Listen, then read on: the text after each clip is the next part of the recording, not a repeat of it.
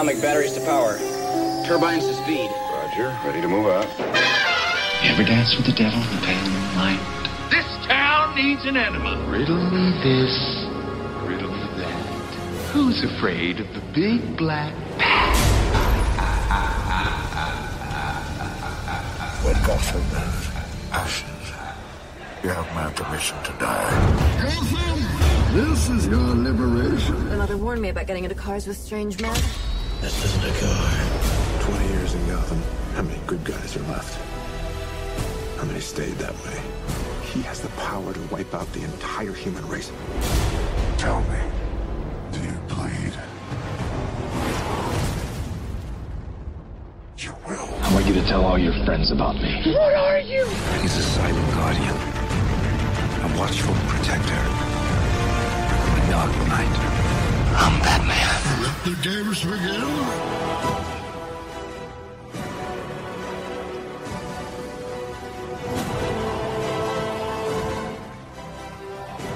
Welcome to the Batman on Film podcast. Here are your hosts, Bill Jett Ramey and Rick Shue.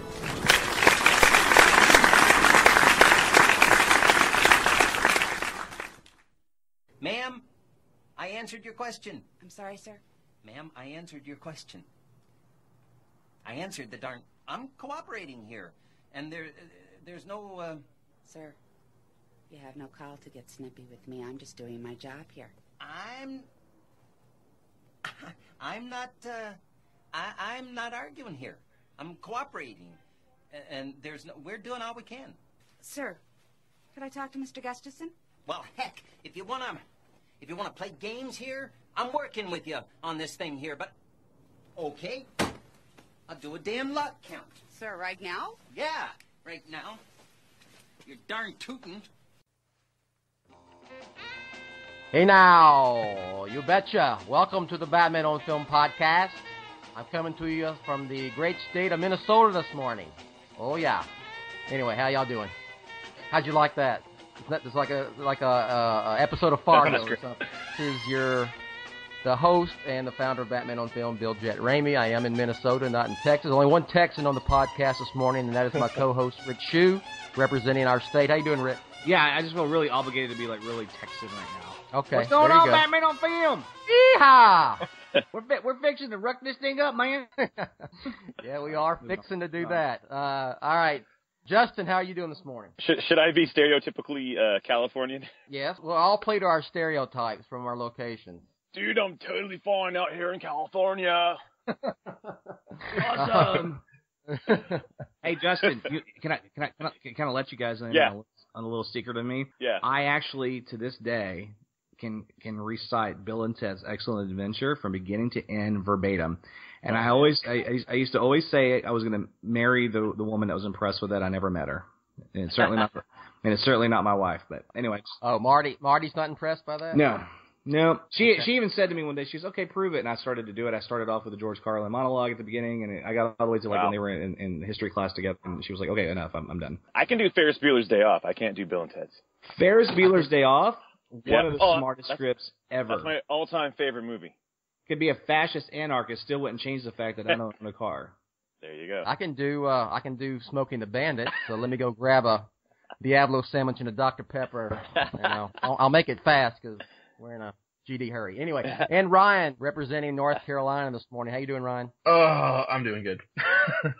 I'll take that. Is that I'll take your word for it. North Carolinian? You know what? I'm not.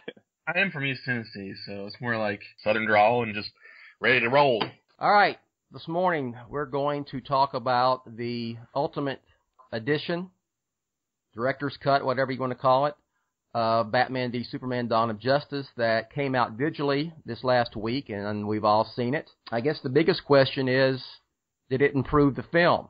Justin, I know you've just chatting with you or looking at some exchanges on Twitter and so forth that you thought it was a little bit better. So go ahead. What's your initial thoughts on the Ultimate Edition? I actually really enjoyed the stuff that they put in. I felt like it really added to, especially Clark Kent's whole story. I'll preface with it. I don't think it's still, I still have problems with the movie.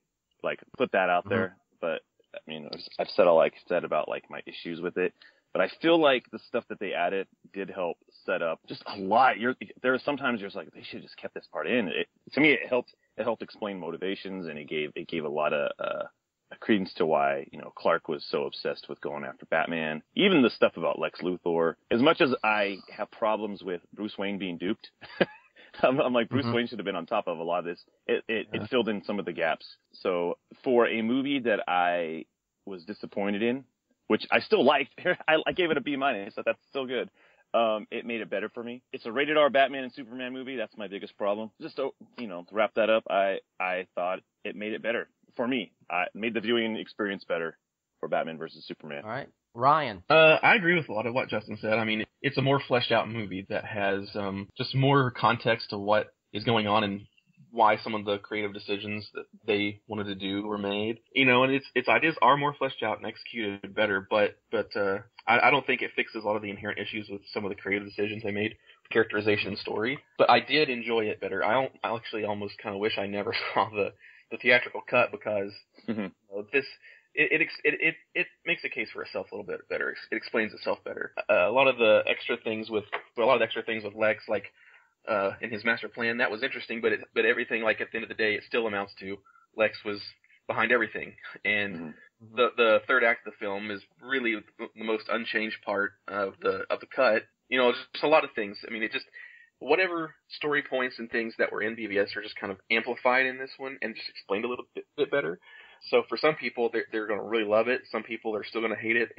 But for me, it closes the gap a little bit. It is helpful, and I do agree that it's a better film than the theatrical version. All right, Rick. I was in Oklahoma, I believe. You had called, and I missed your call because you had watched it, I guess, the night it came out on digitally. But so we've talked a little bit about it. But go ahead and tell the folks listening what your thoughts are. Yeah, initially. I watched it that first night, and I wanted to see it again because I kind of shoehorned it into my schedule and started it at like 11, and I was up till, I don't know, whatever that 2 or 3, and so I was exhausted, and I was really ready for it to be over. And just like Ryan said, the third act was unchanged, and so that to me is where the biggest flaws are in the film.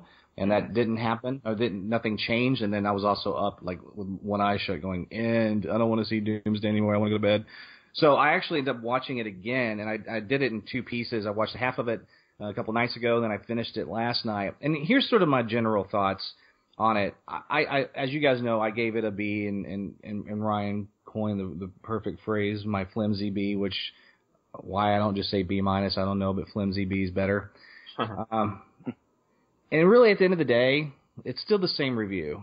You know what I mean? It didn't really move the needle, because I do thoroughly enjoy a great deal of those new scenes, and there are some things like the bomb being encased in lead and that being addressed. Like, wow, why would in the world would that have been cut? To me, that was a very significant thing to leave out. I don't understand why they did, and so some things were just kind of made me frustrated. Like, why was that not in there? And then there were other scenes where I was just kind of bored, and you're going, okay, to me this is like watching, this is kind of glorified deleted scenes on a DVD right now, and I see why they left this out. And, guys, the most atrocious part of that film is the execution of Jimmy Olsen. And there's something and there's something about it in the original theatrical release where it's just not as in your face, because you don't know it's him until the ending credits. And then here is, he introduces himself to Lois, and it's much more of a pronounced meeting, and then he's executed. It made that whole thing a lot worse for me. And Mark Hughes and I were chatting privately on Facebook. I know where this is going. Yeah, and he has a theory that maybe it's actually not Jimmy Olsen, and that's a CIA cover or whatever. And hey, you know what? I don't think that was their intention, but I would certainly support if they decided to do that, because it's truly, it's horrendous that he's murdered. But I'm sorry to harp on that. I can't not bring that up, because it's a significant thing in the extended release. But all in all, I enjoyed it. I like the film. I don't like it anymore. I don't like it any less. It didn't move the needle for me really either way. I just wish there were a couple of things that were put in the original release, and I'm glad to see a couple of things were left out. So it's kind of a watch. I'm with all of you pretty much. I think we're all almost in the same position we were beforehand. To me, I'm still C- on this film. There were a lot of things, and just small things. When I watch That should have been in the film. The lead, the bomb being encased in lead is one thing. Clark's motivations. I have a slight, just because, like, but we can get into that later. About what? Go ahead. Oh, about the bomb encased in lead.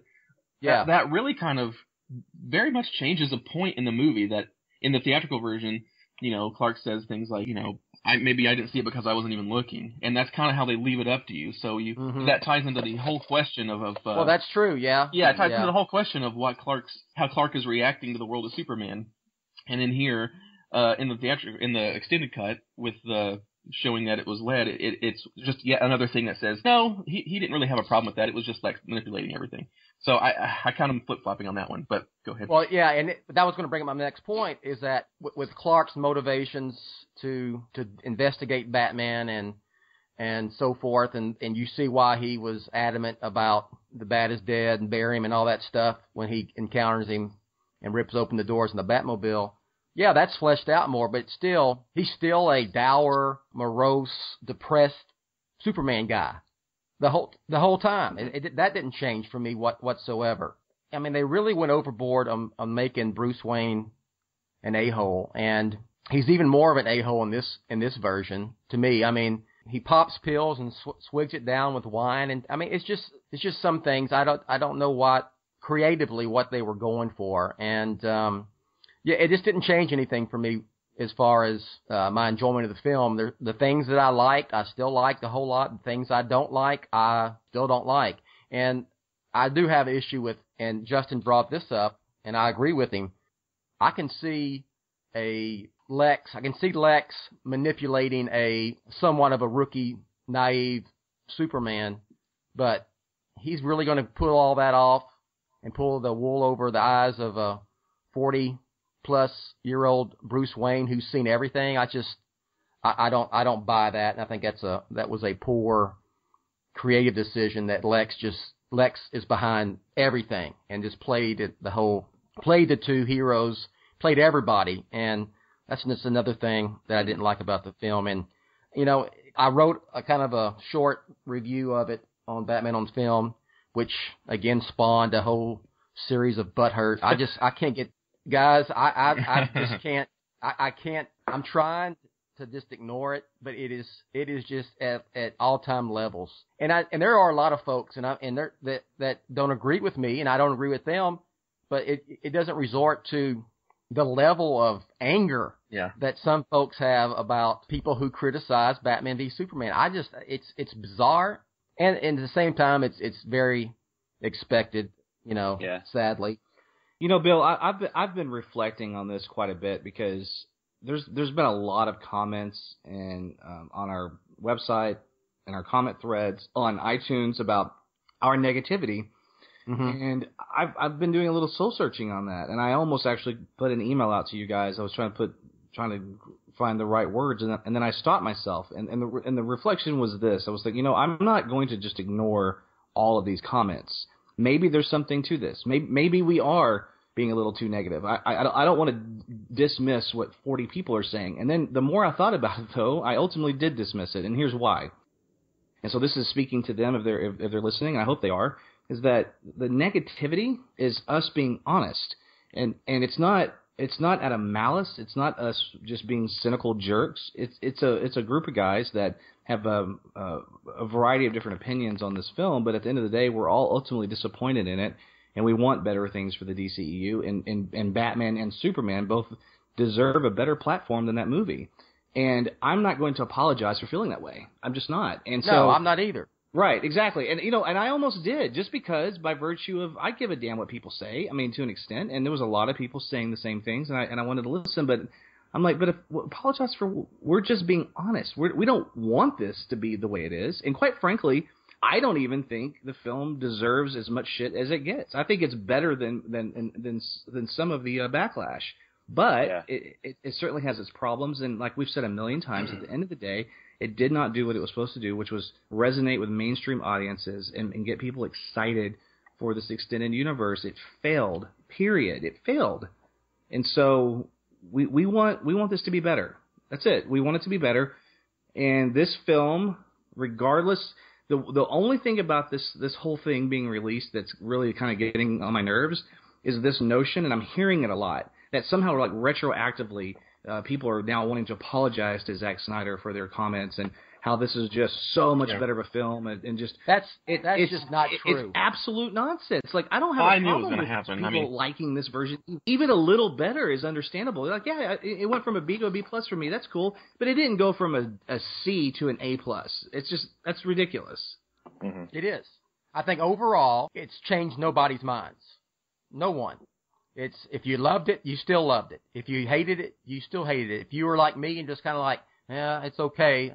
You know, I think you're still going, it's okay. It did nothing to change folks' minds. Yeah, maybe a few people go, well, I went from a C to an A+. Well, that's you, but that's not the average feeling for this film overall. Well, and I also, sorry to interrupt it, I want to just comment on that point because I've been hearing that a lot too. And I said this to a guy the other day. I said, listen, man, are you sure that your jump was that significant based on this extended cut? Or just like a lot of times as people, when I see a movie 2 or 3 times, I sometimes don't like a film very much. You know, it just will. And I think there's probably a little bit more of that. This was just their second or third viewing period, and they just felt like and it just resonated with them more. I guess I just can't for the life of me understand how this was a game changer for anyone. Well, let me say this for one thing about the negativity. We're being accused of having an agenda against this film. Go back and listen to the podcasts before that film was released. This group of us were championing this film and hyping this film up, and we were super excited for it before it came out. And yeah, and Rick's right. We're just being honest. And if you don't like the fact that we're being honest about it, and you've got no one here that hates the film. There's no one here on this podcast that hates that film. I'm probably, I like it the least. But whatever, I don't hate it. I never said I hated it. And here's another thing that's really angering me to a point to where I can't even take anybody serious if they bring it up. And Rick, I know this is probably going to fire up Rick. There are now people going back and bashing the Dark Knight trilogy as an argument in favor of Batman v Superman. It's ridiculous. Have you seen that, Rick? Of course I have, and it's typically what I've seen is more about The Dark Knight Rises. Not so much the trilogy as a whole, but I have seen a little bit of it.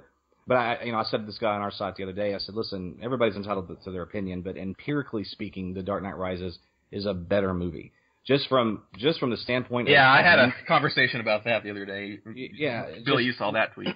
Yes, it just is. It's a better film. I saw that on the Facebook page hands a couple down. days ago, and here I'll go on record. I'm not a huge fan of The Dark Knight Rises, but it's leaps and bounds above BVS. You know, and it is. You know what I'm saying? Like, but and you that's, can't. yeah. Yeah, I was gonna say you can't say like whatever faults you have with the film. You can't say, well, this one has nothing to do with BVS. Even if there is a movie that's the worst movie ever, you can't say, well, this movie's worse, so you should like this one better. That argument doesn't stick.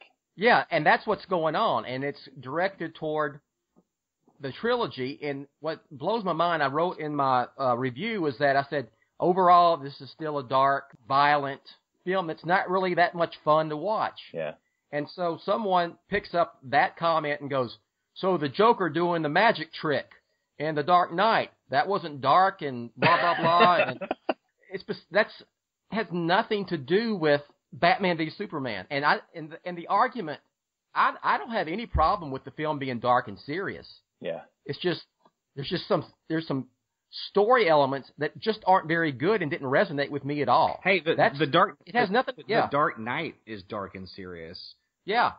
For God's sakes. But you know what it also has? It has characters it has characters in it that we genuinely care about. And I love the characters in BVS because I grew up with them and I love them, but I don't care about any character. Absolutely. No. Yes. I just don't. You know who I care about most? You know who is the most likable person is Alfred. And to be honest with you, I think my favorite scenes in BVS are scenes between Bruce and Alfred. And I love the casting of both of them. And I am one of the reasons I like the Dark Knight trilogy so much is because the chemistry between Christian Bale and Michael Caine was just glorious, absolutely beautiful. And I was like, man, how are they gonna? We're going to revamp Batman already, and how are they gonna make that work? And I tell you what, it's there. The new Bruce and Alfred is, in my view, just as good. I just want them to have a better platform. Is all. But I just want to get that on the record that I don't care about any of these characters in BVS, and that's a big problem with the film. Who do you care about and why? Well, does that speak to? It doesn't give you a reason to. Does that speak to the fact that they didn't take the time to set any of this up and make us really care about any of these characters? I mean, we just went full assault into BVS because we had to have Justice League after it. They didn't build up to it. Not that I want them to do the Marvel thing with a bunch of solo films and then lead to Justice League, but I really can't argue against that way of doing it because it absolutely worked. By the time they got to the Avengers, I did have some history with all those characters in those films, and I don't want them to lighten it up. My criticisms, and when I say that they had to make some changes to the DCEU going forward, it's not that I wanted them to add more jokes and make it, all tongue-in-cheek and more quote-unquote humor and so forth in the film. I just want it to be better. Yeah. What are your thoughts on that? That's another criticism. Oh, you want it to be Marvel, you want it to be jokey, blah, blah, blah. That's not what, I don't think anybody's saying that.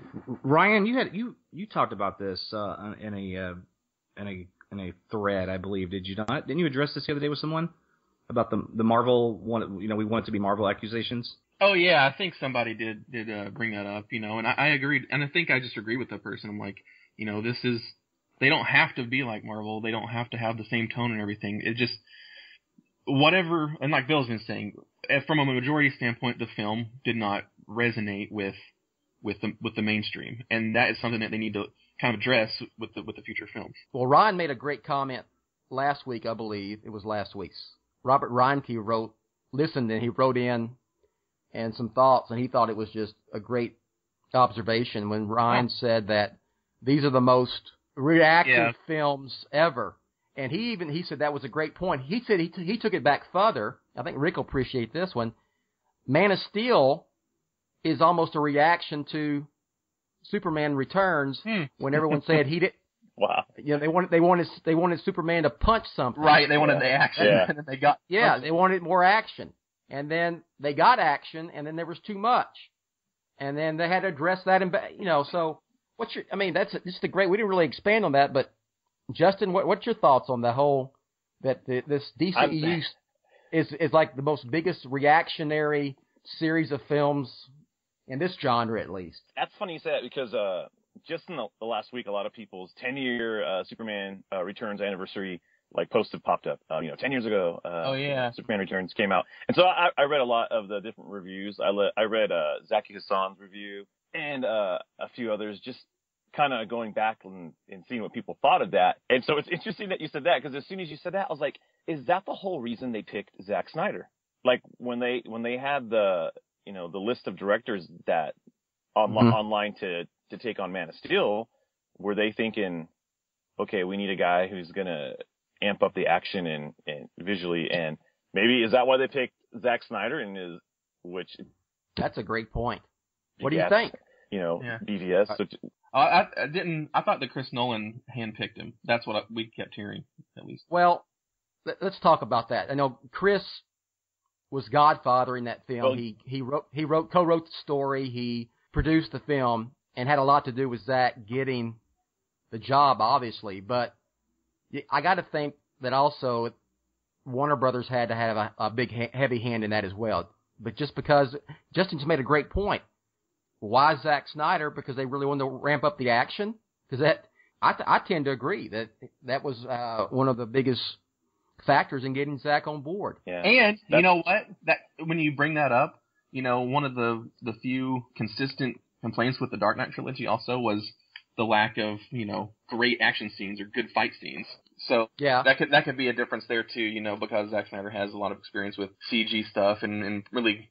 He employs some people that can do really great, choreography and things like that compared to the Dark Knight trilogy, which, the fights were there, but they were kind of just there in a lot of places, not overall. There's some fights in Dark Knight Rises that are great, but overall, it's some of the fights are just kind of, by the numbers and it's not the focus of those movies. I guess I always thought in Batman Begins at the dock scene it was a great Batman fight scene because they went from the criminal's point of view of being attacked by Batman, And I thought that was pretty smart and pretty brilliant way to do it. And I guess if you can compare that to the Batman scene in Batman v Superman, where he takes down Lex henchmen who had kidnapped Martha Kent, that I like them both about equal. Yeah, that was a great Batman scene as far as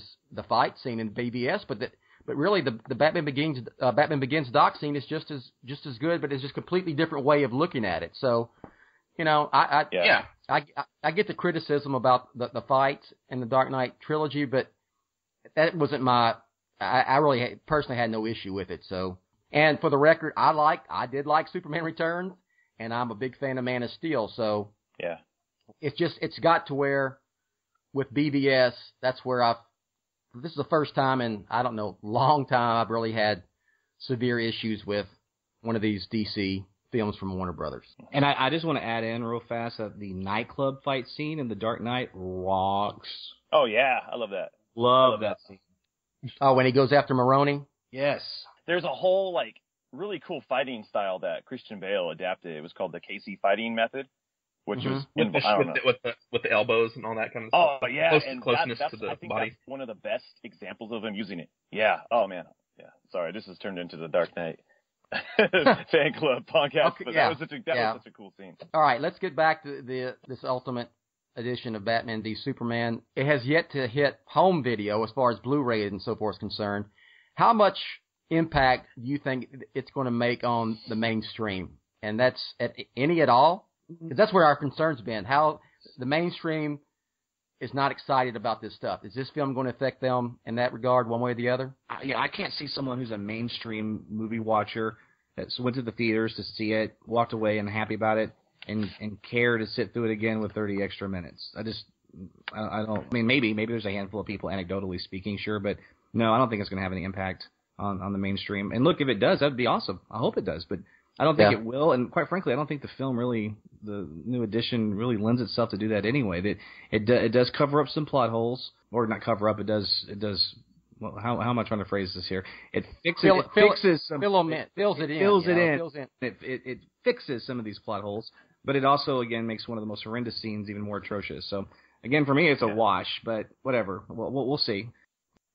So here's the question I have with this Ultimate Edition: 30 extra minutes.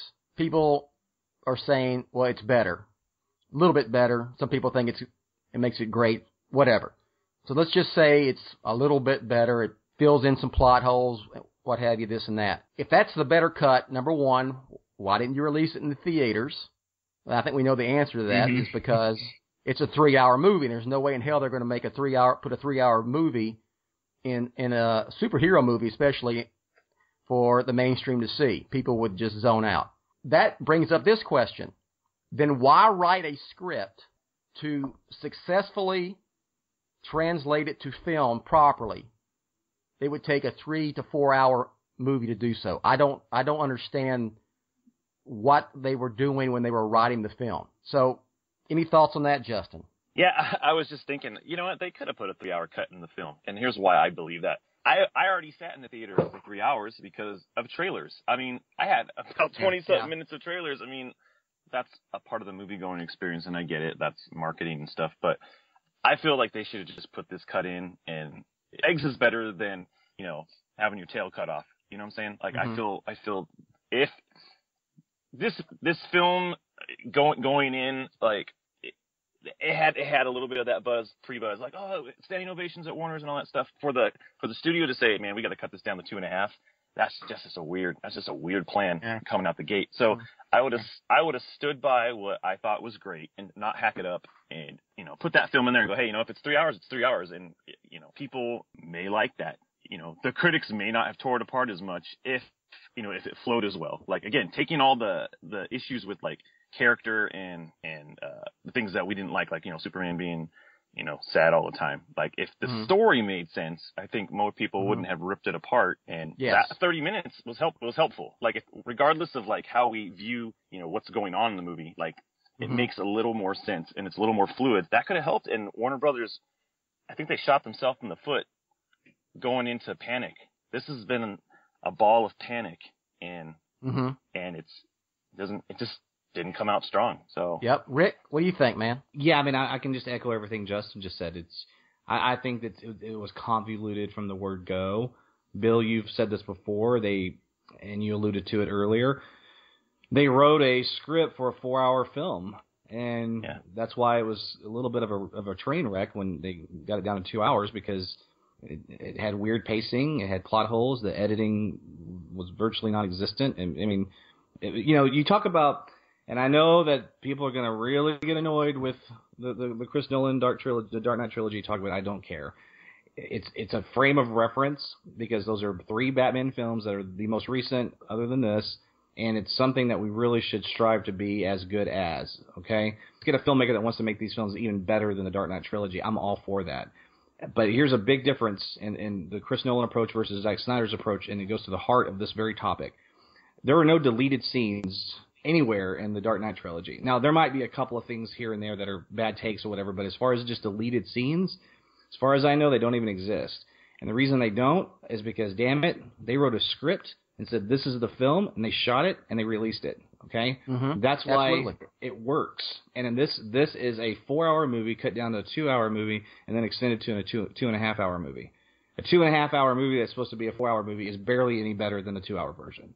So, yeah, I'm hoping that they learn their lesson, and maybe this whole thing with the Justice League now not being part 1 and a little bit more of a standalone film, maybe that's a sign of better days. Not to get off topic in terms of the specific thing we're talking about here, but and I said this the other day on Facebook, I like BVS. The extended version is out. I watched it. I enjoyed it. There's a lot of things about the film that I don't like. There's a lot of issues, but man, there's a lot of things I really love about it. And I am very comfortable with this cast carrying on these characters, because the cast is amazing. The movie didn't just suck where it's start over. No, it was nothing like that. I'm ready to put BVS behind me, right? The extended version is out. I watched it. I want to move on and hope for better days. And I think Suicide Squad is going to knock our socks off. And then I think this is going to be. We've been trying to put this to bed for how long now? 3-4 months almost. I think this finally is the time to just actually let's BVS rest in peace and put it to bed, whatever way you want to look at it, because. I mean, I understand there's a little bit of beating a dead horse, but I mean, with this extended cut, we had to talk about it. And of course, also, no, I agree. Yeah, I'm glad we're talking about it. Don't get me wrong. And also, it's not like we just were trying to beat the dead horse, to use that phrase again. Things kept coming up with Warner Brothers and the DCU going forward that led back to BVS that we had to discuss. The script changes, all the executive maneuvering and changes they made at Warner Brothers. Ben Affleck becoming an executive producer. All of that was as a result of this film and the response it got. We had to discuss it, and we had to discuss why those things were happening.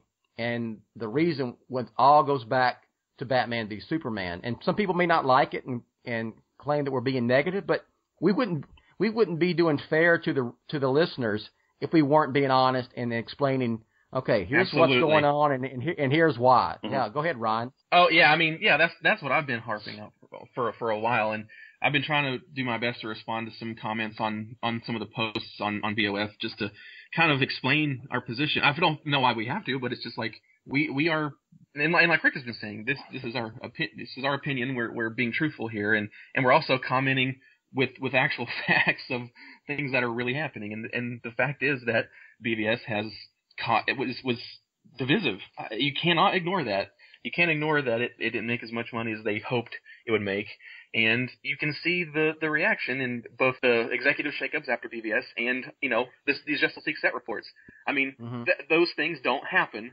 The set reports don't happen like that if BVS is a success. It just doesn't happen. You're right. It doesn't. And listen, I have friends that are huge Batman fans that absolutely hate this movie. I mean, hate it. My buddy Micah thinks Zack Snyder's the devil, and he is as a purist of a DC fan as anyone you'll ever meet.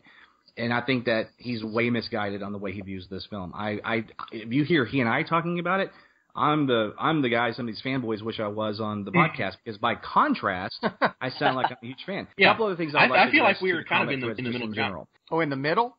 And I feel like we are compared to. Yes. There are extreme people that think BVS is an unabashed, like, unparalleled quality film, and there are people that think that BVS is the worst, like, Batman movie ever made ever. You know, I feel like we're being honest with our opinions and being a little bit level-headed about it, in my opinion. Well, I wrote in my review that I think my take on the film, and we're all pretty close, you know, is probably how most people feel about it. Yeah. Most people don't love this film.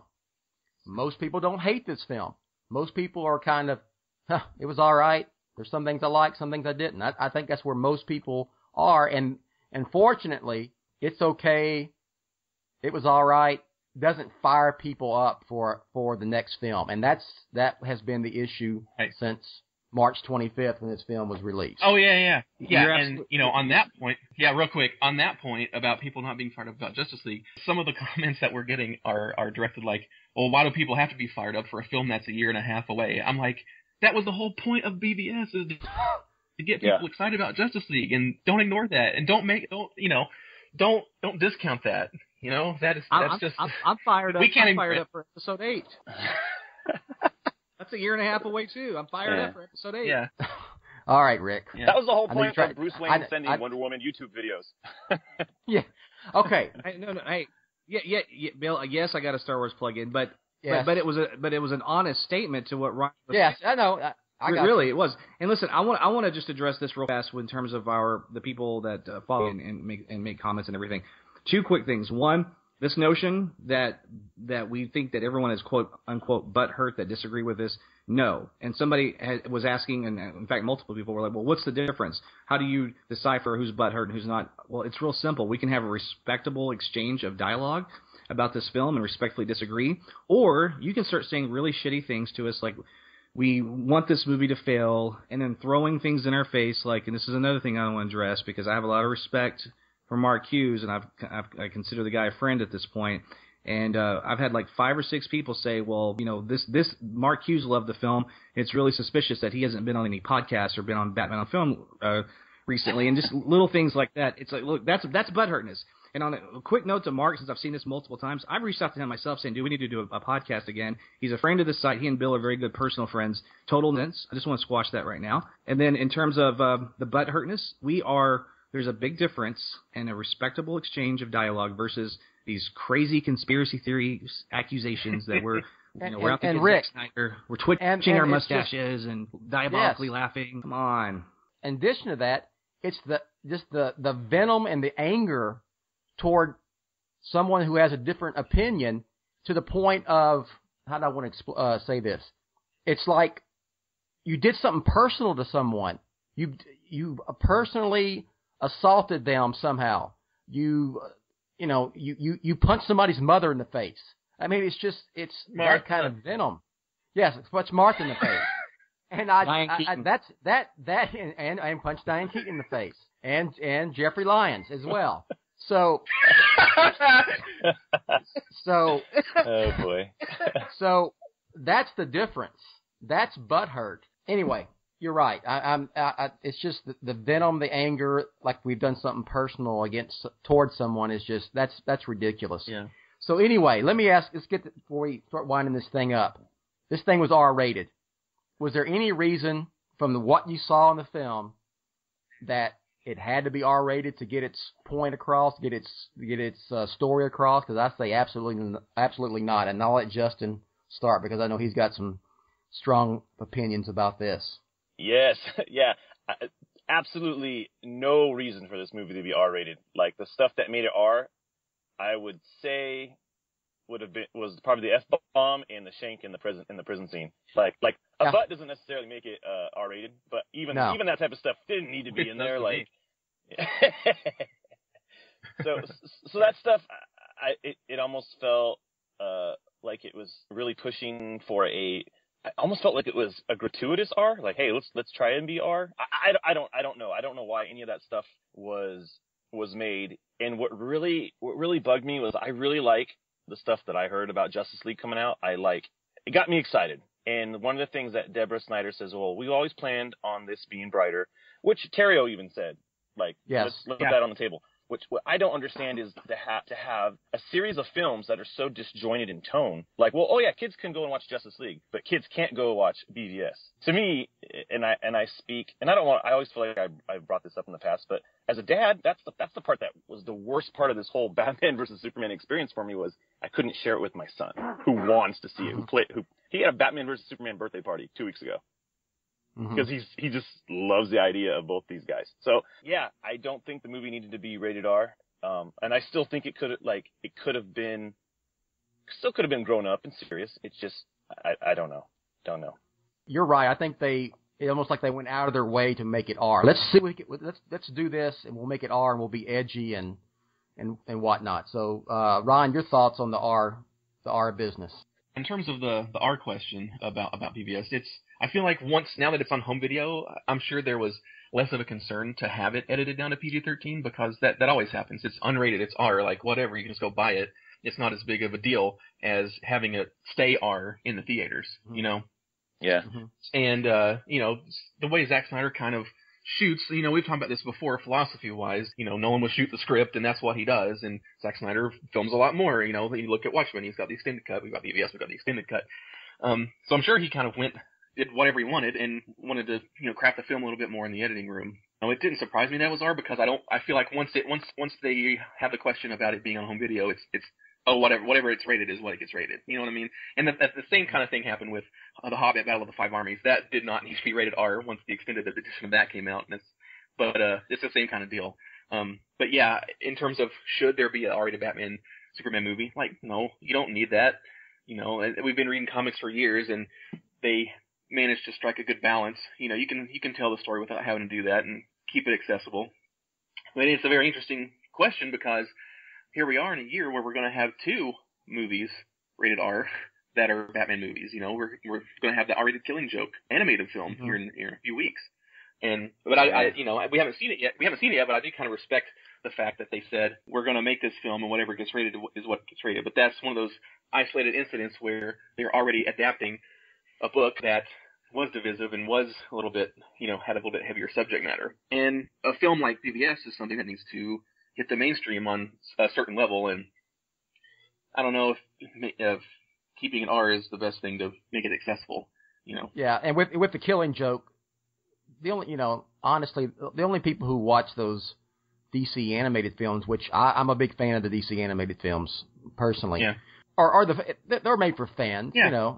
It's not like mainstream people go out and get, Batman Year One or Under the Red Hood and any of these different animated films that came out. But I love them, and so I have no problem with the Killing Joke being R because if you film it for what it was in the source material, it's probably going to be an R. So, and it's not one of my favorite Batman stories anyway. But that's a whole different conversation. We can talk about that film in the book once that movie comes out. So you know what? Dark Knight Returns. They had that whole. If you can do Dark Knight Returns as an animated feature and it not be rated R, I like BVS didn't have to be rated R either. There are tweaks. My point is there are tweaks that could have been made, but now that it's on home video, it's not as big of a deal for them. I really like the animated Dark Knight Returns. Yeah. Oh, it's great. So that's another. We need to do a show on all these animated Batman films at some point.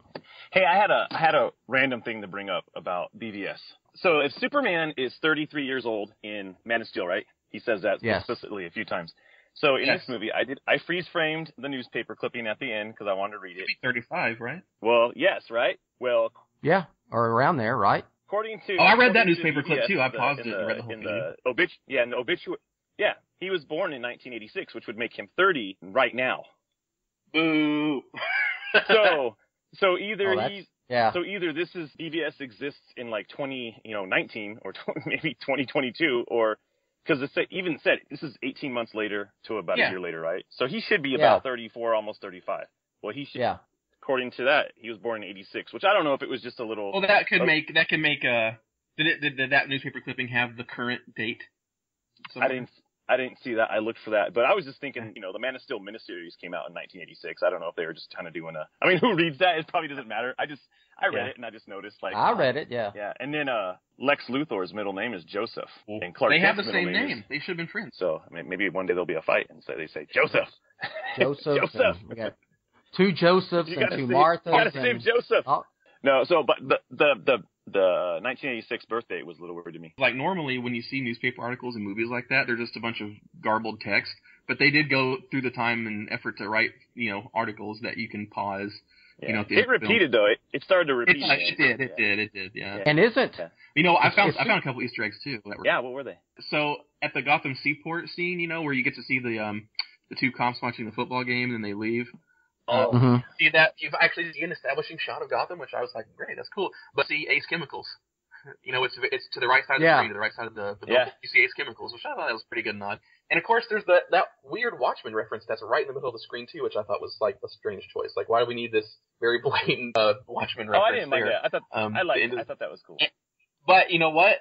Another Watchmen reference shows up later in the film. I'm pretty sure during the Batman and Superman fight. There's that scene at the top of the building where it kind of pans, and there's kind of like a question written like in I think it's Latin maybe. I'm pretty sure that translates to "Who watches the Watchmen." Oh, really? I was able to pause it, and try to translate it. I'm pretty sure that's what that means. But I was like, man, got to get all the Watchmen stuff in there. No, that's really cool, Ryan, about the Ace Chemicals. And if you guys remember in the Turkish airline spots, that was prominent. All right, let's wrap this up, and we're going to put BVS to bed finally here on the Batman on Film podcast. Or I can't say never because something will probably come up. But I think we said pretty much we've had our piece with this film. Yes. Yeah. Yes. I would say that. And look, you know what? I'll watch it probably at least once a year. Yeah, I like it enough to do that. I will not probably not the watch extended it. cut because it's just too. I don't know if I'll watch it again. I really don't. But there's 2 different opinions. Rick's going to watch it once a year. I probably won't watch it again. Justin, what about you? Well, I watched it twice this week, and I'm probably going to watch it next week with a couple buddies just to kind of, hey, let's watch it together. Yeah. Again, there's parts I like a lot, and me too. I like and watching you know what? things and Justin, extrapolating and pulling things out. And let's do this if it's okay with everyone. What is everyone's favorite moment or scene or however you want to phrase it in the film? Justin, what's your favorite? Yeah. I really want to. Let me say this first. One of the things I really pulled out of it on my second viewing, because I was just watching it by myself, the score is so good. I really love the score of this movie. I do. Yeah, absolutely. I put it on the background for my kids when they play a lot, and they want listen to Batman music. But listening to it in the film it was really great. And at the end scene with Bruce and Diana at the funeral, I thought the music really made that scene powerful, man. I really liked Bruce felt terrible how he failed Superman in life, and he wants to honor him in death, and that was moving to me. That whole scene was moving. That was still moving for me in the theater. I remember my wife sitting at me, looking at me. She said, "Are you crying?" I'm not crying, but I felt like whatever Bruce was feeling, regardless of how it happened, it made me have feelings in that part of the film. That's probably my the favorite best scene scene is in Batman, the film. like just tearing stuff up.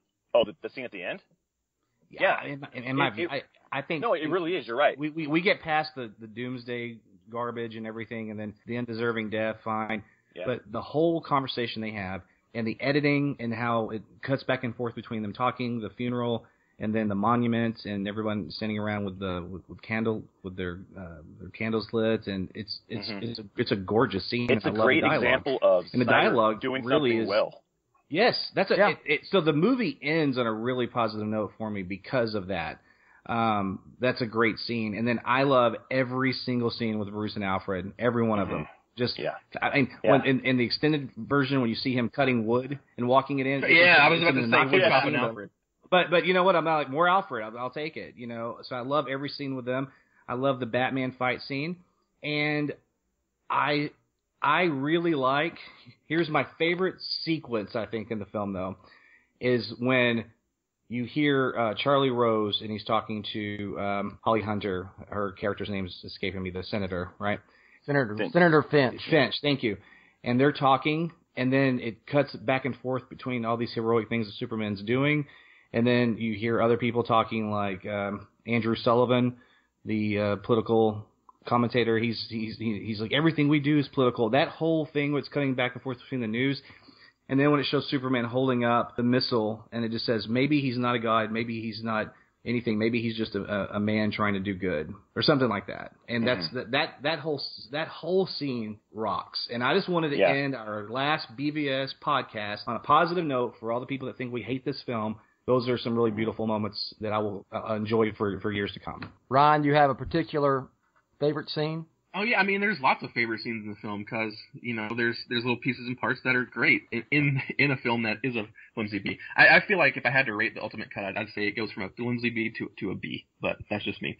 My favorite scene in the film is still the warehouse fight. It's a little bit more brutal in the extended cut, but that didn't change. But I also liked the ending where Batman reveals that he's going to send Lex Luthor to Arkham Asylum. Like, that was, as a Batman fan, it was great to hear Batman talk about Arkham Asylum, and the thought that Lex is going to go there is very interesting. There were two Superman moments that I thought were, there are actually a lot of good Clark Kent Superman moments in the film, in the extended cut that I liked. I liked where he talks to the guy and finds out about Batman. I like how it's a more gradual exploration of Clark Kent finding out who Batman is. I like the scene at the end where Lex confronts Superman and Superman tells Lex, like, oh, you'll learn. That was like a very Superman moment to me. And I like that scene at the Capitol where it shows Superman like saving somebody and like trying to help. But then he looks so helpless, like, he's really questioning his place in the world and if he can still be Superman. That part is where I like Superman to be happy, but I think that's the scene right there that kind of dictates why Superman is sad. Yes, I get why he's sad in this movie. Not that I like it, but I understand. All right, my favorite part is when the ending credits started to roll in BVS. I'm kidding. Something positive. I like the Batman stuff. No, you're not. Except for him killing, I thought Ben Affleck was a great Batman. I think Henry Cavill's a great Superman, and I hope that he does more Superman stuff in these upcoming films, and I hope that Henry Cavill gets a solo Superman film. Yes. Because that character deserves it, and he deserves a good, very good Superman film. But yeah, I couldn't agree more. And on that note, I like Lex. Personally, I like Lex. Just wanted to throw that out there as well. So I hope that Lex is in the solo Superman film. Let's go ahead and plug some stuff. Justin, go ahead and tell people where they can find you and what you want them to read or hear. Oh, okay. You can find me on Twitter at J_Rocca, and I would love to tweet with you. And again, I talked about last week our podcast is on hiatus, so it's Let's Go podcast if you ever want to listen to it and go, oh, that's a nice little show right there. Very good. All right, Ryan. That's what I did, Justin. I listened to it and I thought that's a good show. So thank you. Yeah. So anyway, you can follow me on Twitter at SMB_Ryan. Even though we've been talking about a lot of complaining people lately, just keep talking. I do think it's important that we just keep trying to work things out, and I don't want to like fight with people, but just talking about this film it's one of the only ways we'll be able to come to rest, I think.